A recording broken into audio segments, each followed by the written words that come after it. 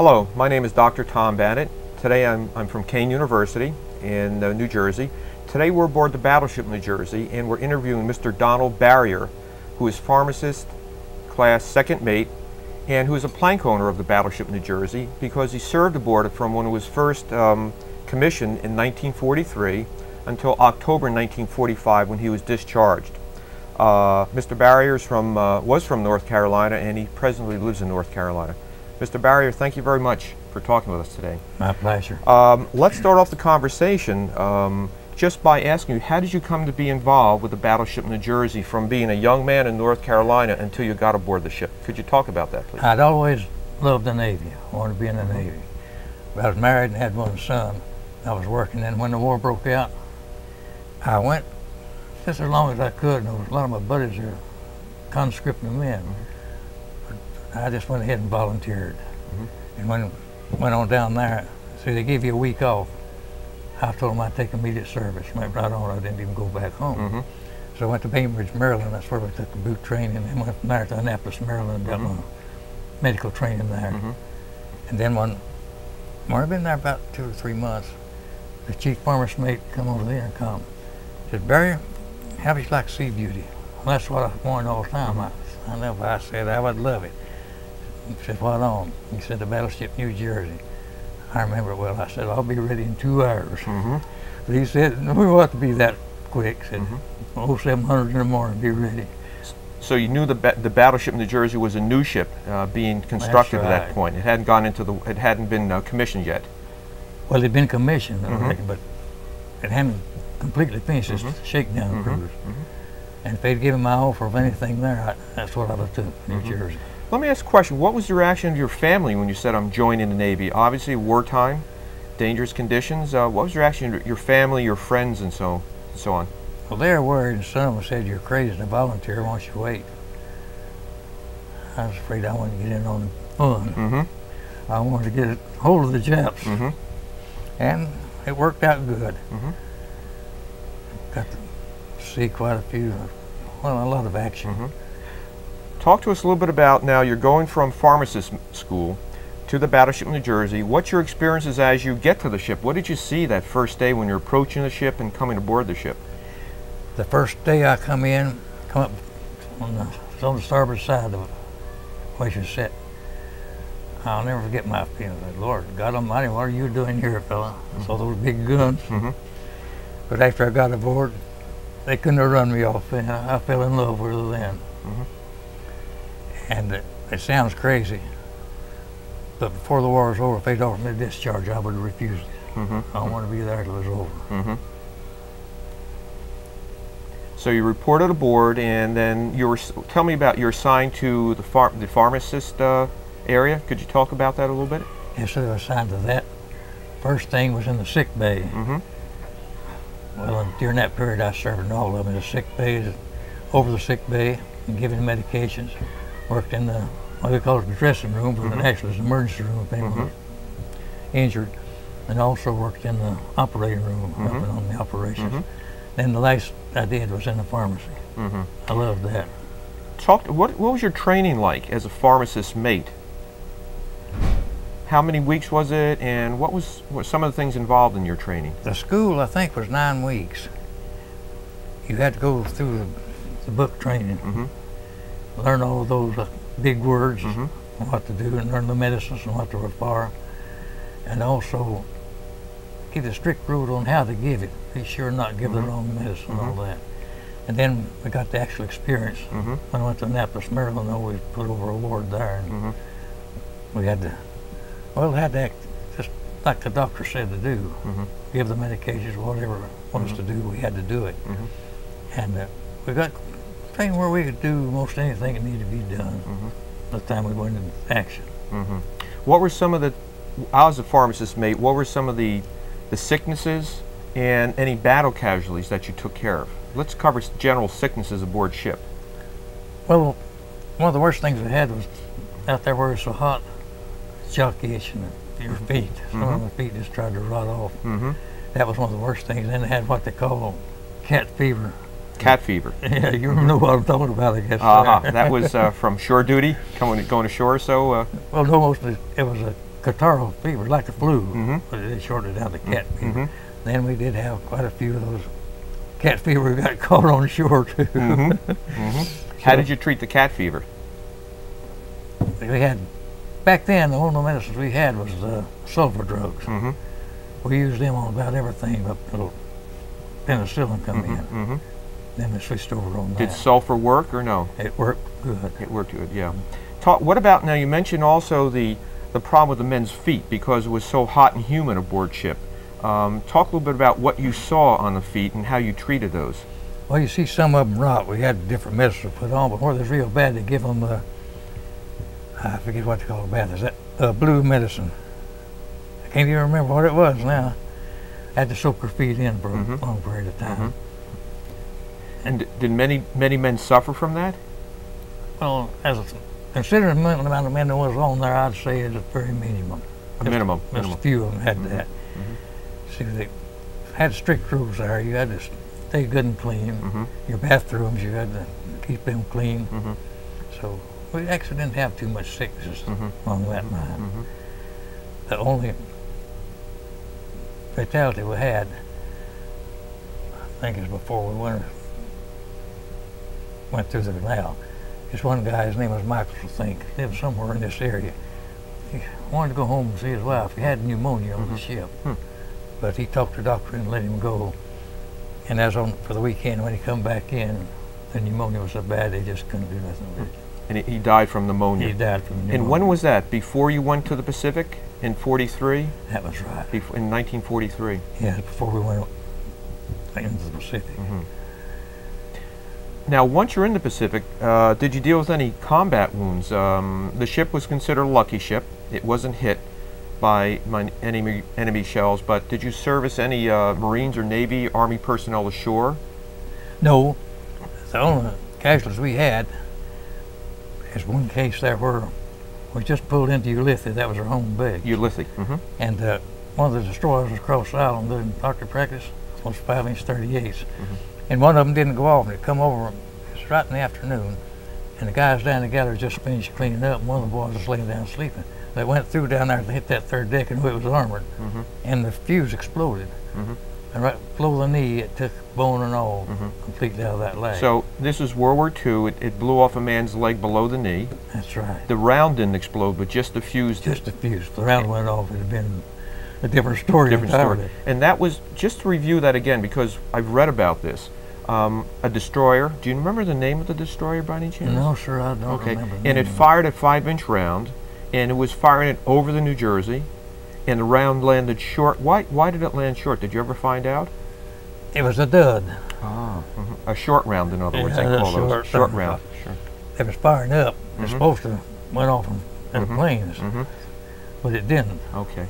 So it come quite a bit farther over than it's supposed to come. Was there combat going on at the time, or was it just a practice round? This was a practice round. At that time. So were you involved in treating that man who lost his leg? Yes, sir, I helped. You did? Could you talk about that a little bit? Well, we picked him up there, and what he said, no, he was asleep. He said the noise woke him up. He said, you know what it was? So I jumped up and started to run, and I fell. So I thought I stepped in a hole, so I got up and started running again and fell. So I knew there's something wrong. Then he saw that he didn't have but one leg to stand on there. So that's when we went up and got him. And his name was Clower. He's from Georgia. What was his name? Clower. Clower. C-L-O-W-E-R. He's C-L-O-W-E-R. Kind of like a clown. And he smoked cigars all the time. And even when we got him, take him down to sick bay, he still had that cigar in his mouth. But we did the best we could for him and got him treated up, and then we sent him off to the shore base hospital. And 3 months after that, we got a picture from him. He was in the hospital in Atlanta, Georgia. They'd saved that leg. They saved his leg. They saved his leg. They didn't have to amputate anymore. That's right. They saved it. And so he was sitting in a wheelchair, and a good-looking nurse pushed him around. So in effect, they saved the leg above the knee? I saved it all. Oh, the whole leg? Yeah. Oh, so in other words, they were able to sew it together or somehow repair it? They just took the whole bone out right below the knee. I see. Meat with it, but they saved the leg. That's very. I didn't know that. I never heard that before. And so he's probably lived a happy life after that, as far as you could tell. As far as I know, Yeah. I hope he's still living. And what did you specifically do to stop the bleeding and to save the man from dying of trauma and blood loss? Well, the first thing you do, our training was to put a tourniquet on him, take care of the blood loss. And then we give him a quarter shot of morphine for shock. Those two took care of him until we get him to down to the doctor, let him do the treatment. We had a kit we carried all the time. We had to keep a few syrettes, quarter-inch morphine already mixed up. And so on a bad wound, that's the first thing you just stick with a morphine needle, with a little syringe with a needle on it. Is that what you did? That's right. Already prepared. All you had to do was just inject it, and I guess it saved quite a few lives. Did you treat any other wounds aboard the ship? Yes, sir. We had others. We had one guy. We sent the whale boats out. So they had to do that every once in a while when the planes were coming in case one overboard. And he got caught between the ship and the boat, his foot. And the whole side of the foot, he just peeled the skin off. So one of the whaleboat men that had his foot caught between the whaleboat and the battleship. That's right. right. Ripped his skin off. He just took one whole side of his foot off there, meat, skin and all. We treated that for, didn't have any way of taking him out to shore at that time. But we treated him for, I guess, a couple of 3 weeks. And he got along all right. He got better? Got better, yes, sir. Did you pick up any Marines who were engaged in combat on land? Marines or Army troops at all? No, we didn't pick up any of those. We were usually too far off there. Any pilots, downed pilots, American, Japanese? Got one Japanese. You picked up could you talk about the Japanese you picked up? They brought him in. We shot the plane down, and he's kind of a heavy-set guy. But he had every finger on his hand was broken. Bad shape. So I remember they splinted him up, put splints on him, and we kept him over in what they call isolation ward. Isolation ward. Yeah, because didn't want to mix them right then. You never know what might happen. But he got along all right. They finally took him off somewhere. I don't know where they were took him to. And do you recall what time of the war that was when you picked up that Japanese pilot? Or during what battle, or? Well, I think it's in wasn't Lady's battle. Midway somewhere. Anyway, the Japs sent in a big carrier force on us. Caught us by surprise there. I know it's along about 2:30 or 3 o'clock one afternoon when the general alarm went off. And the guy on the PA system immediately count off, said, "Everybody man your battle stations. We have a lot of bogies coming in. 185 planes, you know what that was." And then he got over excited and said, "There's so many we can't even count them." Said, "On the double." Well, about, I'd say, up to 10 minutes, he was worse than a thunderstorm ever done in that whole convoy, I guess, was going off. It lasted about 15 or 20 minutes. And we shot down, I don't know how many planes between our gunfire and our planes. I think it destroyed, there's 400 plane force that come in. I think it's about 50 is all that got back out. Really? Really destroyed. Was that Marianas maybe? Might have been in the Marianas. Turkey shoot?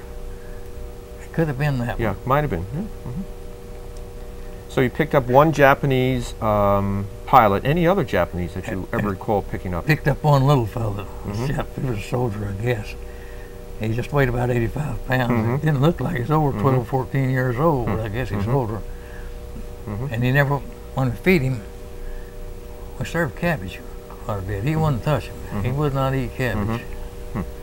He's that peculiar. And then while we had him on there, a couple of 3 days, he took appendicitis. So we operated on him there. And most of the time, we'd keep him in bed for 3 or 4 days. But the doctor said, I've been reading something on this, said, get him up next morning and let him walk a little. Well, we did that a couple of days, and he didn't even know he'd been operated on. He got along extra well. After that, any operation we did, the same with us. Interesting. We got him up early. How did you feel working on a captured Japanese prisoner? What was your reaction? Well, I didn't feel too bad about that. We've got you. We were it, so I really didn't hold anything against him then. It's the ones that are fighting back that I didn't like. But after we got him under our control, he's just an ordinary person now. Anything else you could tell us about your experiences as a pharmacist mate that you think is interesting or important for us to know? Well, I had about every job there was there. I served in the ward where I had to take care of everything there and see if medication was given. Then I had to give medications for a long, long time. Then I also worked in the dressing room, which would be called the emergency room, I guess, here in civilian life. Treat wounds that come in. And then I was in the operating room for quite a while, helped them on operations. And the last work I did there was in the pharmacy. I enjoyed that. Why'd you like the pharmacy? Well, it's a good, quiet place to work. And it's very intriguing to learn how the medicine was made and what it was used for. I really enjoyed that. And I had a partner from Durham, North Carolina. His name was Jimmy Cameron. Jimmy Cameron? Jimmy Cameron. We worked together. And, well, we went board ship together, and we stayed together till it was over with. We were the best of buddies. Still friends with him today?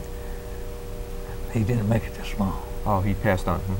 He, about 6 or 8 years ago, he died of cancer. I see. Talk to me a little bit about the crew's attitude and your attitude towards the Japanese during the war. What were your feelings as a young man aboard ship, and the rest of the men's feelings aboard ship? Well, you might class it a dog fight. You know, two dogs getting a fight, everybody will get in. That's what we wanted. We had to get in on that. We had no feeling about killing a Jap at all, as long as they were fighting us. It's like Admiral Hiles has said, kill, kill, and kill. And that's what we wanted to do. And that was which admiral? Halsey. Admiral Halsey. William Bull Halsey said, kill, kill, kill. Yeah, he hated him. I know he wasn't like most admirals, or what you might call not associated with the hands. He walked around the deck all the time. Some of us, when it was off duty, would be up there laying sunning. Well, naturally, we'd jump to our feet. At ease, boys, at ease. He didn't want us to jump at our feet till he come by. Did the men like Halsey? Loved him. Yeah, why? Why'd they love Halsey? Well, he did everything in the world for the man. Everything could be done. And he was doing just what we wanted to do. He was taking us where the action was. Where the fight was, sure. Right. Sure. Was he considered a tough commander to work for, easy, good fighter? He was a heck of a fighter, but he was a good man to be under. He treated men good. Didn't impose upon anybody or feel like he was just trash. We were all men as far as he was concerned. You also served under Admiral Spruance, who was fleet commander aboard the ship for a while. Talk to me a little bit about Spruance. What do you recall? He was the quiet type. You hardly ever saw him. Once in a while you might see him as coming and going. That's about all I knew about him. But he had the name of being a real good officer. A great leader. In fact, I think he's one of them in the Battle of Midway that kind of turned the tide of the battle. Yes. Also aboard ship, if we can look at the rest of the crewmen, what was your experiences? Was this the first time you're away from home, I assume? What was your experiences dealing with these men from all around the United States? What was that like? Well, it's kind of interesting. It's more like just getting out here and walking through the town now. You see a lot of people who'll be friends, you speak to them and all that. Well, that's the way we felt about them. They was all buddies, in other words. Did people get along well on the ship because you're in tight quarters for a long period of time at sea in a hot climate? We were really lucky in that deal, I guess. Like I said, the athlete's foot, something like that was the biggest problem we had there. But we kept that under control. Now, also aboard ship, you had a complement of African Americans, and one thing I'm investigating is how the ship's crew changes over time. When I look at pictures of the ship's crew in World War II, it was all white, except for the African American stewards with some Filipinos also. Yeah, we had both. And then as you move through the 50s and 60s, 70s, 80s, by the 80s, it's a fully integrated ship's crew.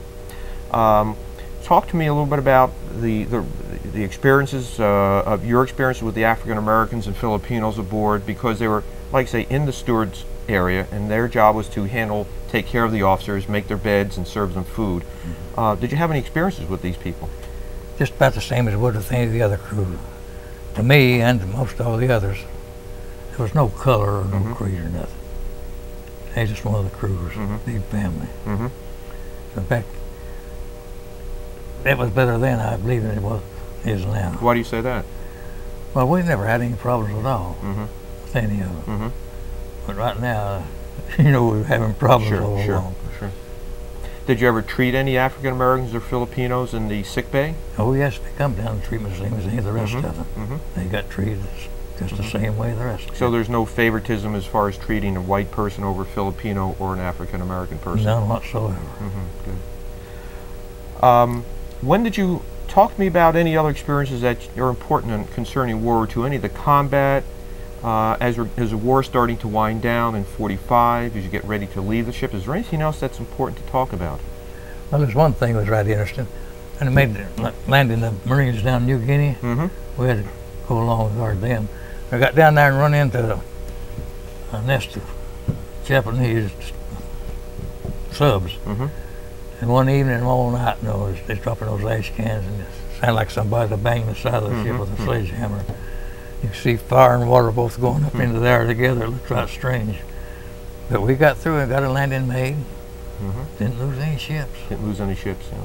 How long did that depth charging take? How many hours?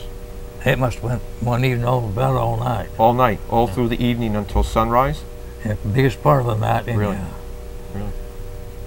How did you feel now as the war's coming to the end? The battleship New Jersey is the most decorated ship in the American Navy, and it was well decorated in World War II. Did the crew expect to go to Tokyo Harbor for the peace signing? We all looked forward hoping we'd get to do that. But just as long as it was signed, that we knew we were coming home, and that was the most important thing. What was your reaction when you heard the war's over? Well, to me, not much, but some of the guys, they just went crazy, jumping up and down, and hollering and shouting. But I was a little older than some of them. At that time, I was about 25. So you enlisted about what age? I was 22. 22. And you were 25 when you got out then. So you're an old man compared to Right, some of the yeah. 17, 18-year-olds. I was. That's for sure.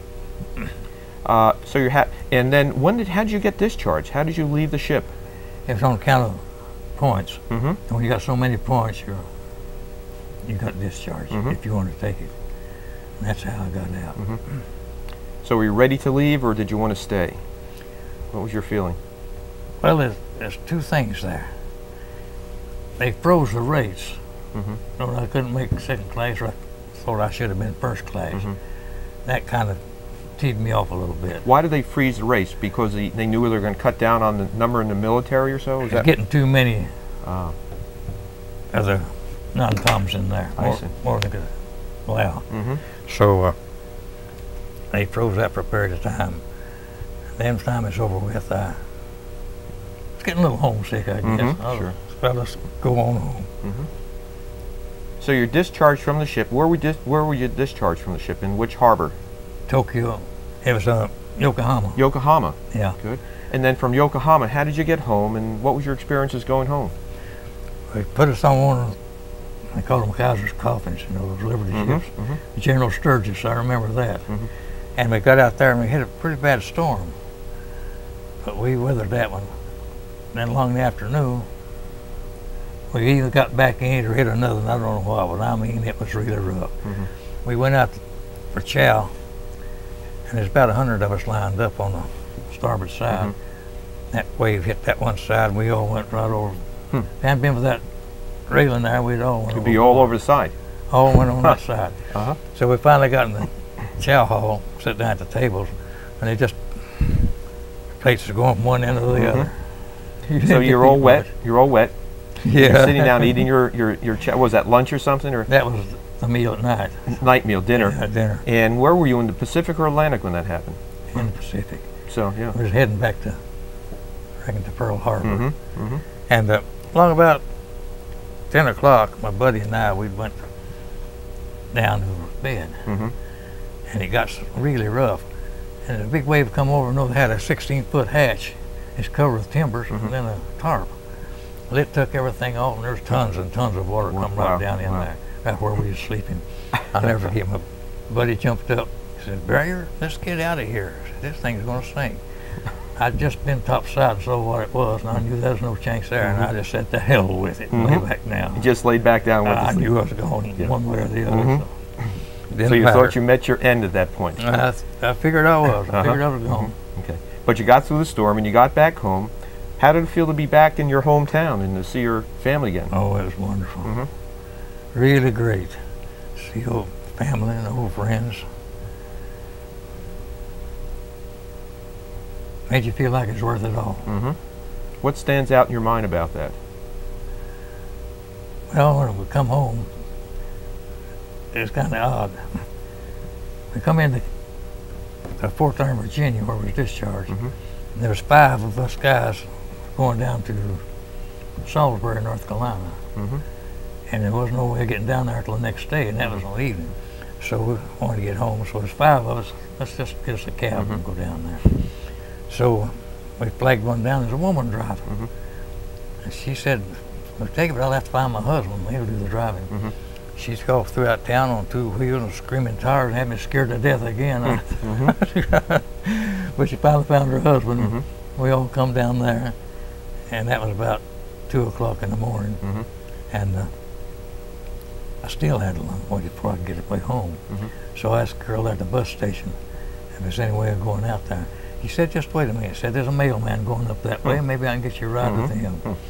So she called, and he said, "Yeah." So he had a pickup truck, and there's enclosed in the back, wires of a side. He let me crawl in on that mail, took me on into Morganton, my hometown. Drove with Morgan. Yeah, to Morganton. Morganton, Yes, sir. North Carolina. And how long was the trip from Salisbury to Morganton? Oh, that was only about 2 hours. 2 hours, yeah. So what was the reception when you got back home? Well, it was night when I got in there, so I got a cab and went to my sister. She lived just a little ways out of town. I knocked on her door. I had to get him out of the bed. Finally got my brother-in-law out there. Looked so who it was. Well, I'll be damned. Then my sister, she come running out, hugging me, of course. And so the next day I went on home. Had a joyful homecoming. What was, how did it feel to be home again? Feeling is great. Really great. I didn't do anything but just enjoy life for a while. Then I went back to work. And what did you do at work? What was your work? Machine operator in furniture factory. You've heard of Henry Dunn Furniture, haven't you? What is it? Henry Dunn. Henry Dunn? Yeah. Yes. I put in about 29 and a half years as a machine operator. And I retired from that. Now, looking back at your experiences on the battleship, how did the battleship experience affect your life? Well, you learned an awful lot there. Like I said before, it's something that just got in your blood, I think. If they'd offered me a discharge before the war was over, I'd have refused it. I wanted to be there till it was all over. And I love this old ship. I hate to leave it. You love it. I love it. What was your reactions coming back today? You talked to me before the interview. Talk to me a little bit about your reaction upon seeing the ship for the first time since 1945? I'm kind of sentimental, I guess. We walked down here a ways and I saw it. I couldn't take it. So we went back uptown, had breakfast. I kind of got myself under control. Come down here and I thoroughly enjoyed it after that. It looked so natural. I can recall going aboard this, all the times I had aboard. I'll always love the old ship. Great.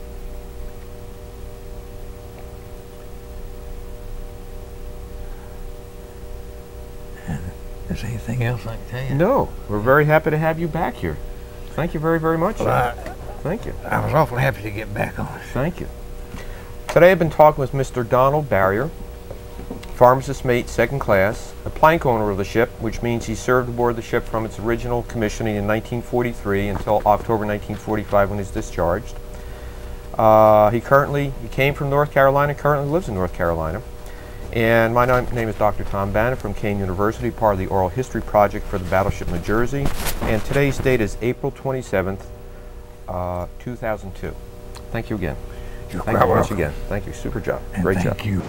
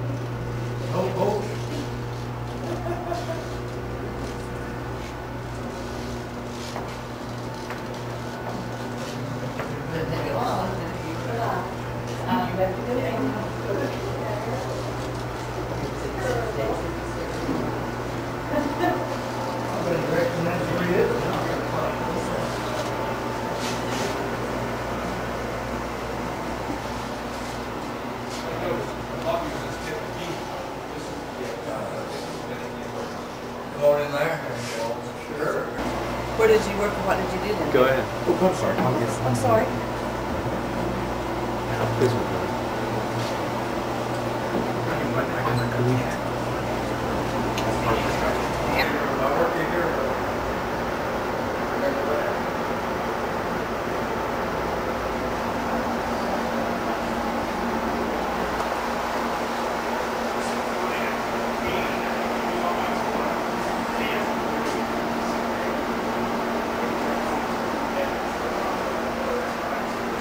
Do you recognize all this? Yes, sir. Maybe have a little kitchen with There's a kitchen in there at one time? yeah, or to make coffee. And tell us what you recognize in here. Up there, room there, recognize this here.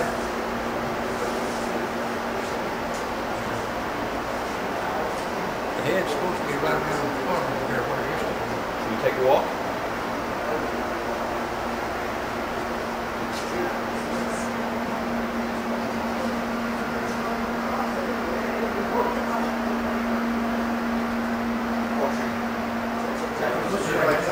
This is a hospital.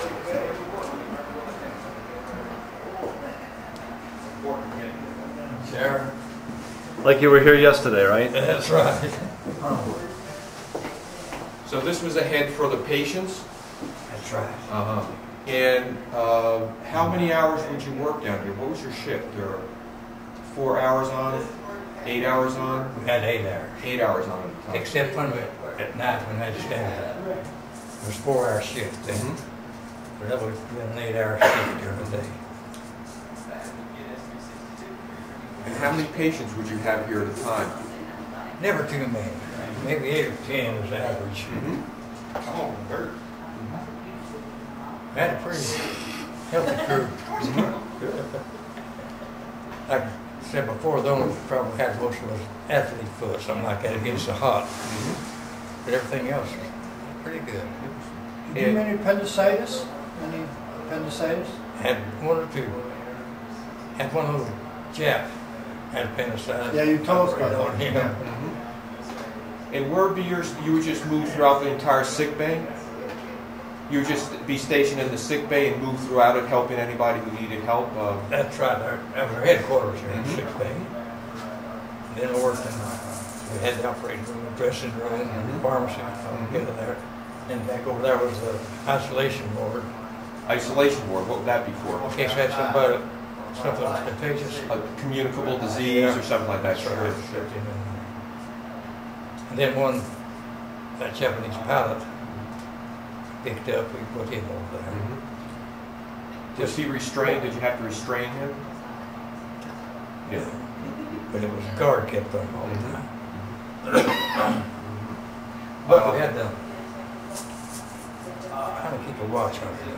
Didn't know what he might do, or some of the crew might take it over to do to him. Do it to him, sure. We had to keep a close eye on it. Now, you had a medical officer down here too, didn't you? Oh yes, we had several medical officers. Mm-hmm. At that time, I think there was Dr. Ewan, Dr. Roby, Dr. March, Dr. Willman. He was submarine man on board.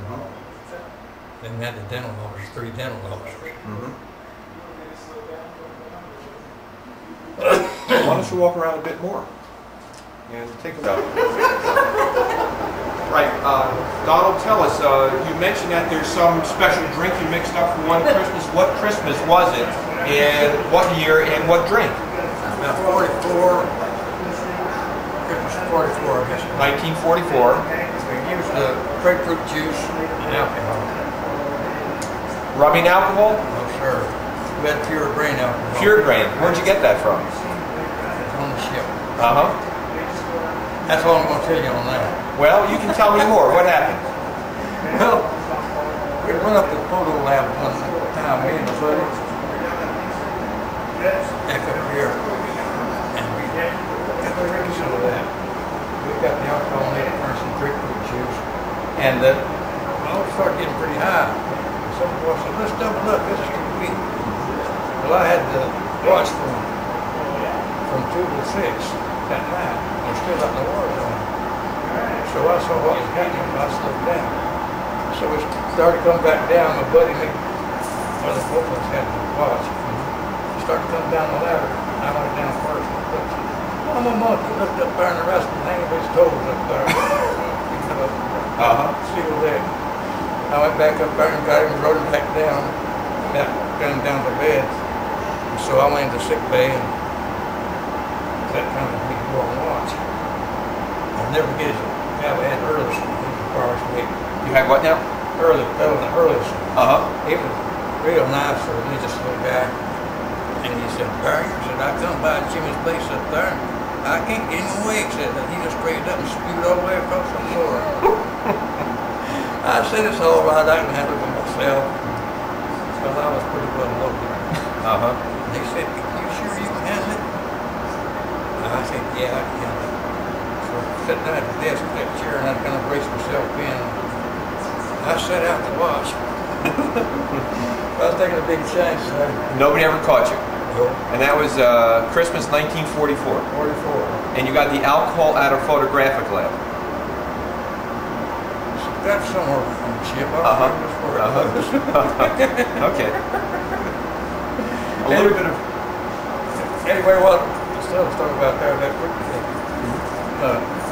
But it's his wife was saying with fruit cake is soaked in rum. And it was well loaded. We got in there, got to eating during. We got plumb high out eating that fruit cake. I hadn't had anything to drink in a long time. It was loaded.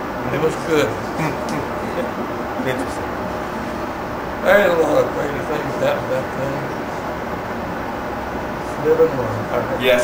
Anything else you want to tell us about? Any other crazy things that young men did? Well, one time, I don't know what her name. He come from Oregon. Kind of troublemaker. I was over the water at that time, and every morning I had to mop it down. You're supposed to stay off of it while it's wet. This old boy come through there and spit around through the guy done a Gillette, redhead guy. Up my biggest and I'm following him. He just looked at him. He said, "You're not supposed to be in on this one sweat." No guy's kind of smart little buddy. He turned around and knocked him down. Well, the floor was wet, and he started getting up and knocked him down again. He got up that down, he come up back. He took that old guy, he took him from all the way around the bar pit there. I should have stopped him without getting my news and watched him. Got him over against the door where he went out the hatch. Well, he broke his nose. He came up pretty good. I stopped it then. I guess I told him a lesson. He's a pretty good boy after that. And then after he broke his nose, you took care of him in sick bay, right? That's right. That's right. Fixed him up. Good. Well, thank you very much for that. That's interesting. Well, that's boy. And thank you, Phil. Sure. We had to mop all the way around here. We had to clean these things. What'd you have around us? We had to clean all the way around. Oh, mop the floor and all that. Swap jockeys. Yeah, I remember this. Yeah, that's the way we come in, around these things.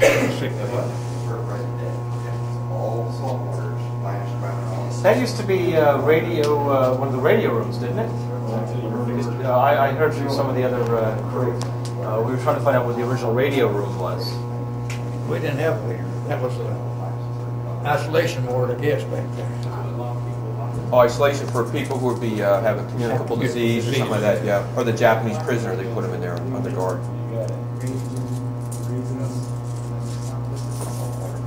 Go ahead. It's all good. I'll tell the man to sit upstairs and keep standing. So this is something that's... You have to either go down or over the turret.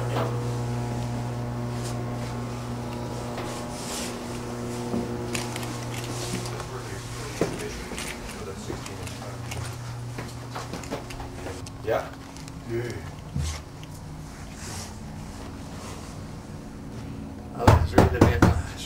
Now, where do you recall where you you slept, where your division, where you were assigned as far as sleeping quarters go? I don't remember where it was. No wonder the ship's falling apart. It's not A lot of that has been changed. You know, they Yeah, moved the it's things been around a lot. People come back, they can't even recognize where they slept because it's something else now. What was it like when the guns fired? Were you ever down here when the guns fired? And what was it like? Well, it looks like a good hard thunderstorm. It's like that. I know we had about like that back Especially when the planes come in to attack. So you had the 5-inch 38s, 40 millimeters, and the 20 millimeters were all going off. We should tape that. We should tape that. They did, yeah. They probably in this area just didn't But even. it sounded like a hard thunderstorm that was going on. Yeah, that's true too. Another little crazy tale there. That Dr. Miller, he was out, ear, nose, throat doctor. Was down there one day. I had a big plane attacking on her. All that was going on. Poor little fellow, he was scared to death. That kind of fit. I said, Doctor, this sounds just like Jonas Ridge. That's where I came from. On a Saturday night.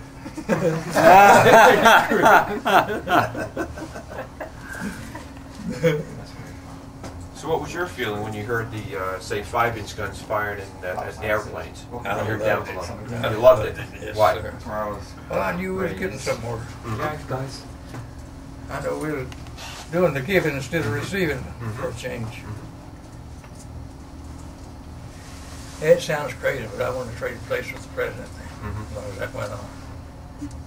And I still feel the same way. I'd do the same darn thing if I had a chance. Just the way I'm made, I guess. But I enjoy it.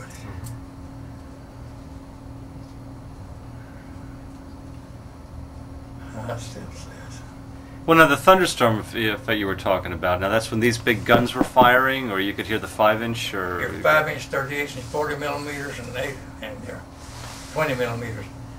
So you had about over 100 guns fired. You got more concentration firepower on this than you had anywhere else in the world. Man, it really sounded off.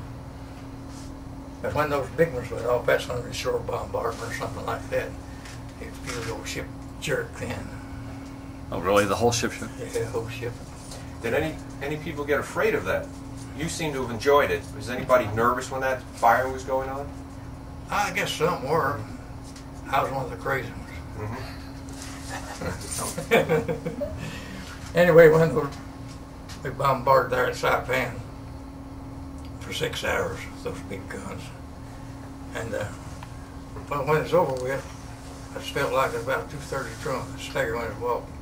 Everything was loose on the ship and jump up and down. But it didn't accomplish a darn thing. When Marines landed there and got a beach hit started, chaps come in and pushed them right back out into the water. The destroyers had to go right in as far as they could go without grounding to kind of push them back. So they drowned 600 of them. It's one of those things that happen that you can't look forward to and figure out. When you could hear what was going on deck during the firefighting, the guns on this ship, could you hear any of the shooting that was coming this way? No, it was too far off. See, when you're below deck here, you don't hear much. Now, if he's up on top side, you'd hear it. Did you actually see some of the kamikazes coming down on the ship? Oh, yes. One time there, when we saw them get the Yorktown and Lexington, I believe. They got 2 of them there within 30 minutes time. But we got an awful lot of planes in the meantime. What's your experience if you see a kamikaze coming down? What goes through your mind? Well, you just stand there and look. There's no use to run. If you're behind the gun, you see if you can't bring him down. So they set that stick, angled the ship, and they didn't pull out of it. It's just you or him. But they didn't bother us too much. They always come after the carriers. On the York, Franklin, they hit her. Boy, really buckled his leg up. She's in bad shape. The admiral ordered the captain there to abandon ship and let it go. He was kind of stubborn. He didn't want to. And he said, I think I can save the ship if you keep the Japs off of me. After 3 days and nights, we kept them off. They got the ship out of range. When we went back into Bremerton, Washington, they was sitting in there for repairs. And that was which carrier? Franklin. USS Franklin. Yeah. Did you ever man any of the guns aboard the ship? No, they wouldn't let us do that. Just those kinds of mash needles.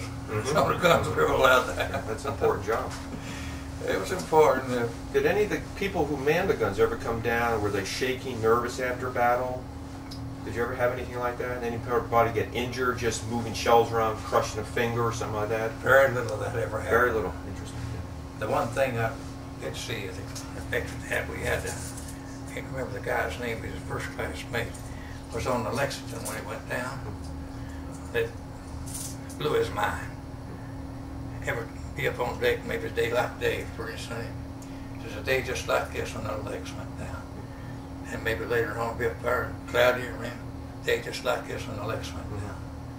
He just had done something to his mind. He just couldn't get rid of it. But that's a different story entirely when the ship goes down like that. Did you see the ship going down? No, Was it in your area when that happened? Yeah. Well, it's happened there, but see, most of the time we're stationed below deck, so we didn't get to see too much. Like all that we saw up there, about everything was done from below deck. You didn't see anything much except those instruments. It was right odd the way things turned out. How did they keep you up to date as to what was going on in the battle, keep you posted? How did that work? They would tell us if we were going into to a battle, they'd let us know, have everything ready.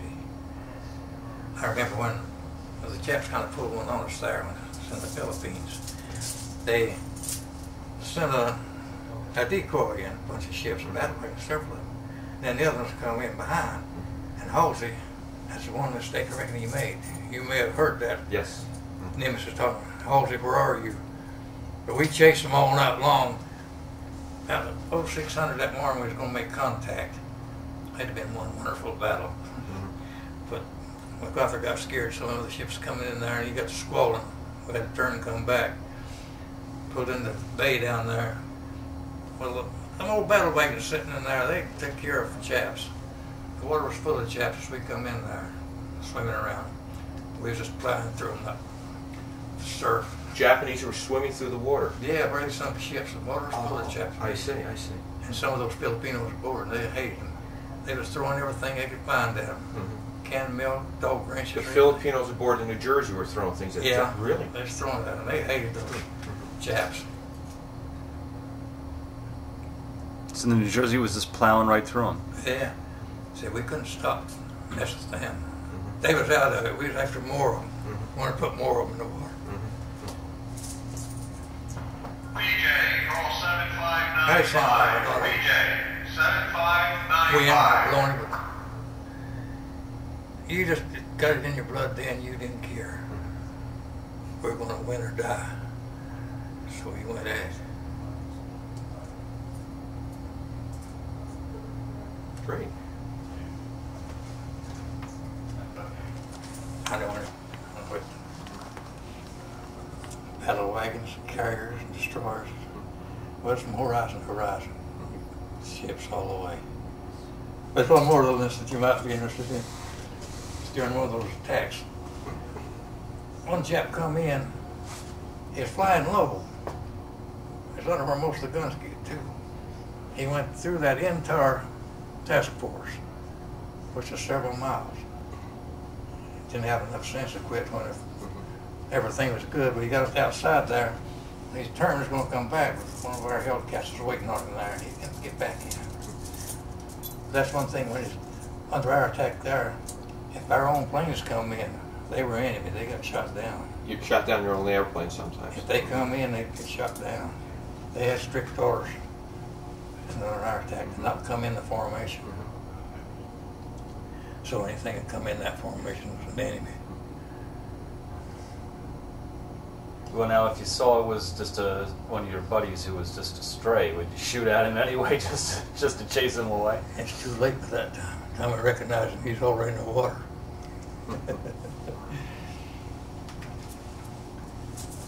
It wasn't effective play then. It was a real thing. Well, the planes that attacked the New Jersey, were they mostly like Zeros and Kates, or did they have high-level bombers? Did they ever come after with that? Most of them, what they used was torpedo bombers. That's what they used on the carriers, also the bombs. But those torpedo bombers are the more serious deals there. They could come in low, and it's pretty hard to shoot them down when there's no like that just under your line of fire. When it's up there coming dropping the bombs, well, they're setting ducks, Sandy. They're a pretty good chance of knocking them out. Now, torpedo bombers were slower because they're carrying such a heavy load. So were they easier targets also because they're slow? Did that make them easier? Probably. It made them very easy for our fighters. They could just fly over top of them and shoot them down like ducks in a pond.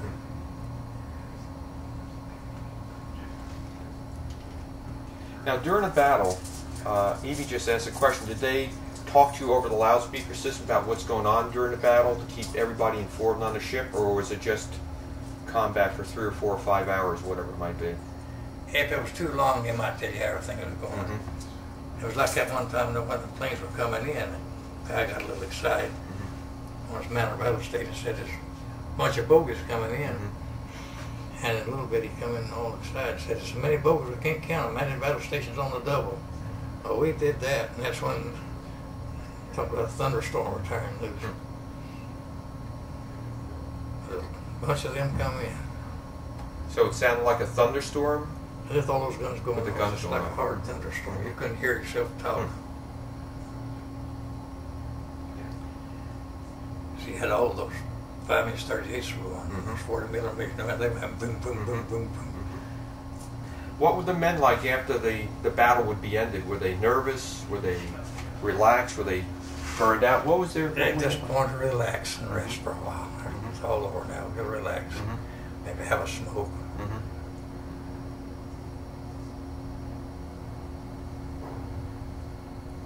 Did you ever get Liberty on one of those beautiful desert tropical islands? Oh, yeah. We got some little mug. It was out there so long that there's nothing on that. But they would let's have a beer party over there once in a while just to get off the ship. But I was out there twice for 8 months, so we didn't get off the ship. There's one time when we got run out of grub, out of chow. Got so long the supply ships couldn't get in. So it was for about 30 days there. We just had spam. That's about all we had to eat. I ate a spam sandwich for the morning, and I wouldn't even go back the next morning. Do you eat any more spam today or no? No, sir. If I see it in a store, I'll go around. Go ahead. Got enough of it. Yeah. Did many men lose weight aboard the ship? I've read about that in the Pacific. It was so hot. And did they drop a lot of weight due to the heat? That's the strange part of it. They fed them so good, and those didn't have nothing much to do but rest. They usually gain weight. A few might lose weight. Girl in every port? A girl in every port? Hopefully.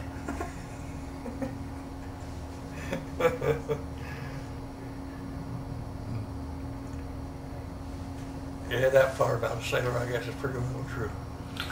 One of those Liberty parties on the islands, were there pretty girls there, or was it just the guys just sort of entertaining themselves? It's just the guys there on the mug.